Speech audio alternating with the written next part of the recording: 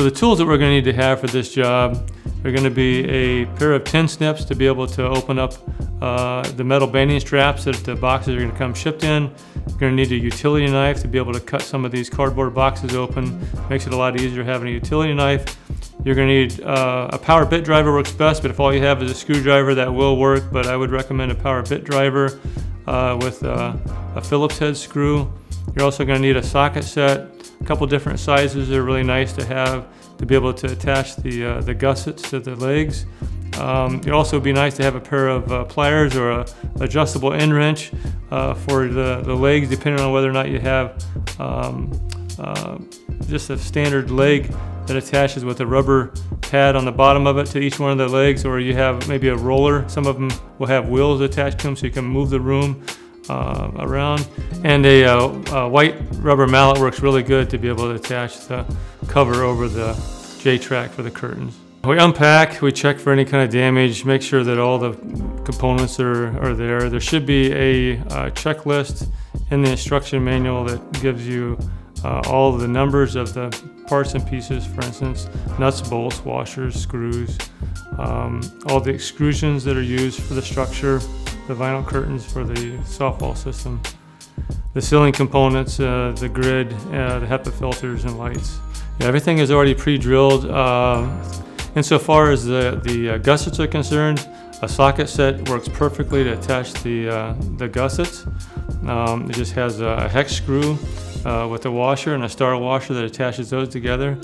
The J-track attaches with just a machine screw, so a bit driver or a screwdriver work as well, but usually a bit driver works extremely well. There should be no drilling or cutting of any of the material. If everything is built correctly, it'll go together much like an erector set.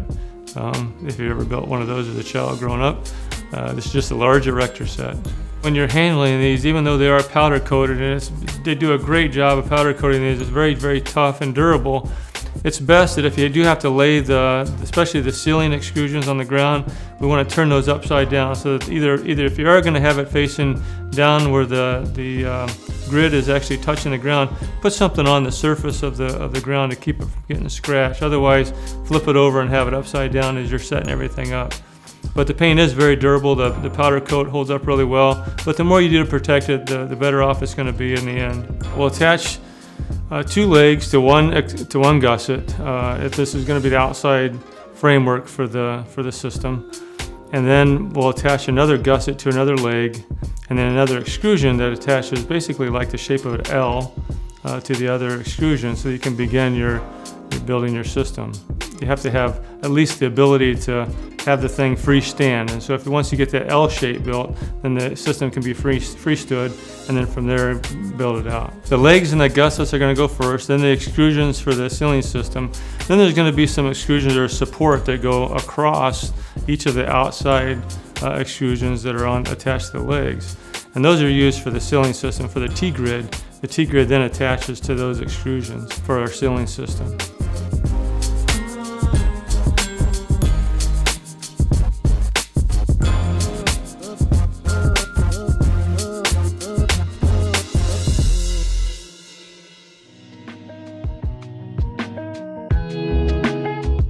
The electrician's responsibility will be to bring the main power supply to the control panel. There'll be a control panel that attaches to the outside of the room that will have the switches for the lights and the switches for the HEPA filters, of course, depending on how many modules you have.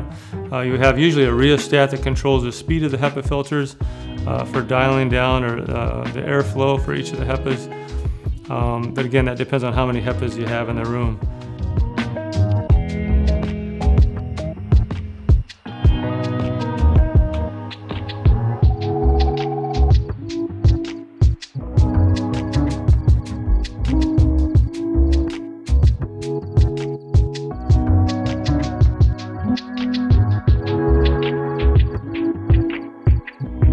There is a point in the process where you're going to have to measure the extrusions that go across the top of the ceiling system where the grid goes. There's the 4-foot long grid, and on those extrusions you need to mark every 24 inches for that grid to be put into place. sometimes we find that it's better to mark that extrusion on the ground before you put it up, just so you don't have to worry about getting up there with a tape measure and marking that up from a ladder. So it's a lot easier to do that on the ground. And if you need any reference to where those marks go, you can refer back to the instruction manual.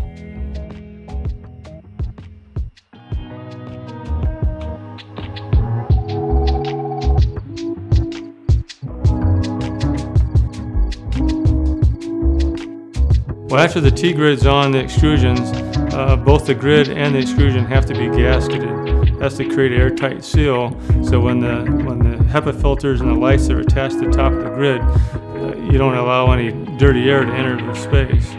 So the first thing after the gasketing is done is to put the HEPA filters. We usually put the HEPA filters up first. That's the largest and heaviest item that goes on the ceiling.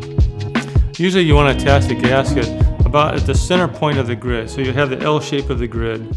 And so you want to attach that gasket right down the center. The other thing you don't want to do is stretch that. The gasket is very pliable.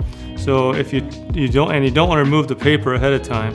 So you lay it out with the paper on it and you stretch it across the grid, attaching it, and then pulling the paper afterwards after you get each section gasketed.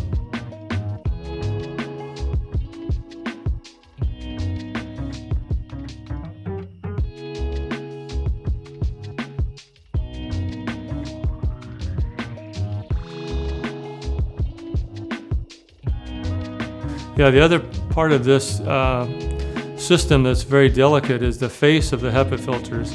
First of all, the HEPA filters, they have a HEPA filter that's built into the fan filter unit that has to be protected from shock and from any sharp objects or even from blunt trauma. So it's best when you're handling the HEPAs to hold the HEPA filters from the outside of the box and not from the face of the filter.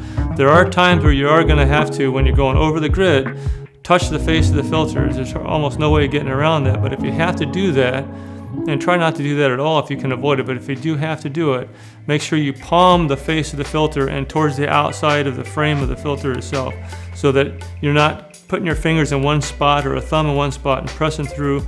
Once that filter is damaged, it's no longer any good. The HEPAs and the lights will go up. We'll attach the electrical components, which are basically a relock. They just snap together. Once those are in place, then we will put up the ceiling tile. Once the ceiling tile is in place and we have the full system, the ceiling system done, then we're going to attach the vinyl curtain to the exterior of the room. Once the unit's set up and once the electrical is hooked, we'll usually run a test to make sure that all the HEPAs are functioning. There's a pre-filter that goes on top of the HEPA filter, and it's going to come with the HEPA units. We want to make sure that that pre-filter has been put in the right position, because there's an arrow on the pre-filter that will show you what direction the airflow is, and it will be basically down. So you're going to want to set that where the arrow on the pre-filter is facing down. Those will go in the HEPA filters once the HEPA filters are in place. And again, make sure those are in before you turn the unit on to test it. And you're going to want to run a test on the lights and all the HEPAs to make sure they're operating correctly. J-track gets attached with machine screws to the side of the extrusion. It's the second, there's two notches on the top of the extrusion. It's the second notch down. The screw goes into that. It's basically a threaded notch, and that goes into that all the way around the perimeter of the extrusion. And then from there, you take the curtain, and the curtain just attaches. There's a J-hook. There's on the track itself, it comes up, and on the curtain, it goes down. And so it just attaches that. Once it's on there and we have the curtain attached all the way around the room, then there's a cover, a base cover that goes over and gets attached by, you can either use your hand. What works best is a rubber mallet, a white rubber mallet, so it doesn't make any marks on the material, and you just hammer that down all the way around the room to tie the curtain in place. The electrician comes in, runs their main power supply to the unit, and in this case, the one that we did in New York, that actually had a power cord. So all the electrician had to do was to have the outlet set up for a 220, and then we just attached the control panel right to the outlets. Normally in a vinyl or softwall room with vinyl curtains, it's going to have a doorway, and they're going to be 8-inch wide strips, normally 8-inch wide strips. And those strips are just basically overlapping. You just overlap for those doors. For the curtains themselves, as you put those up around the room, they're just going to, the top of the J-track just busts right together. There's a little bit of overlap, usually 4 to 6 inches of overlap of curtain between each one of the curtains as you install it. And the nice thing about these rooms too is if your process grows, the room can grow with that process. You can easily remove one portion of curtain, add some more extrusions, some more legs, add some more HEPAs and lights, and you can keep going whatever direction you need to go to build your room out.